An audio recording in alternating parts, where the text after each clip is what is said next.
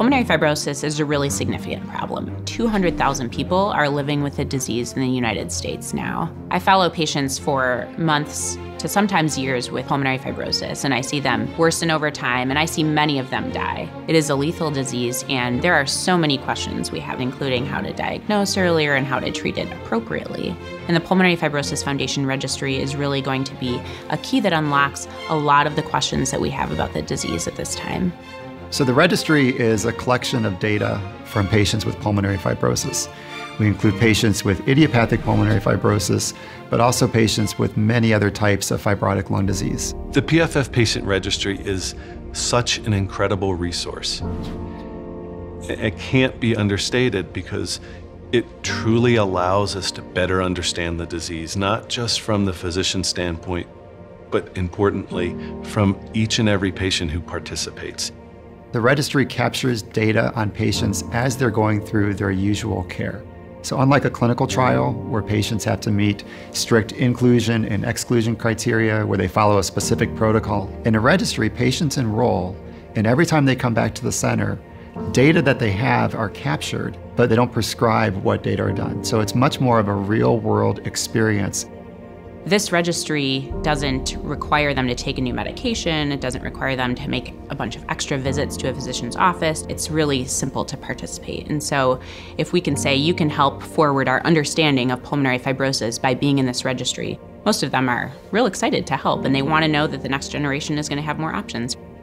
As they're seen at a foundation site, we ask them to give us permission to collect their clinical data, to collect their imaging data, and if they're willing, to give us a biosample that we can use for genomic or proteomic or other types of pathobiological research. We also ask subjects to fill out some questionnaires.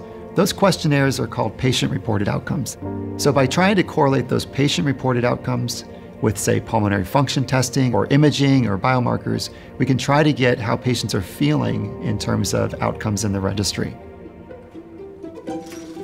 So the data, biospecimens, and images that are collected as part of the registry are able to be utilized by researchers across the country. Researchers can partner with the Care Center Network site and submit a research proposal to the foundation that's reviewed to make sure that there's not something similar going on and that it's scientifically valid to ask that question. And then the data or specimens or images can be released for study. Clean data means that it's valid and that it's complete. Actually, statisticians, one of the things that we work on is that methods to deal with missing data. But clean data means that we can go and believe the inferences that we're making from the analyses, because it really reflects the reality. Our group, even though we're very technical people, we're developing databases, we're analyzing the data. At its basis, what we are doing is that we're trying to go and improve health.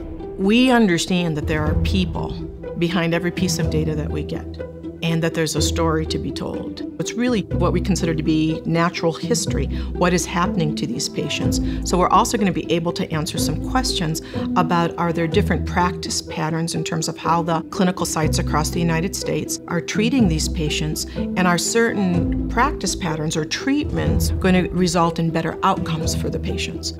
The Pulmonary Fibrosis Foundation Patient Registry is truly a landmark study. Each aspect of what we acquire in the registry truly inform the different types of research that can be done. Having 2,000 patients and more allows us to understand the different ways the disease affects individuals, and not having that information really stops us in our tracks. And the issue is that it just costs money. It's not like you can go and have a site put data into an Excel spreadsheet. It's not going to have the rigor and the validity that you need. There's not a lot of therapies for pulmonary fibrosis. We're lucky to have 2 drugs available now for idiopathic pulmonary fibrosis. One of the difficulties with pulmonary fibrosis is that it really is a constellation of different types of diseases with different types of etiologies, and that's one of the things actually that we're trying to understand. So whether it's the clinical data, the HRCT scans, the blood samples that allow us to identify potential markers of disease, all those provide some information, but the incredible aspect of the patient registry is we combine them. Each element truly is important for us to move forward and ultimately not just take better care of patients, but identify a cure. Even though the registry has just now completed its enrollment of its 2,000 patients, there are already 15 research proposals that are underway. To help us move to the next step, we need your help. We need more support for the patient registry, and we need to increase enrollment so that we can identify a cure.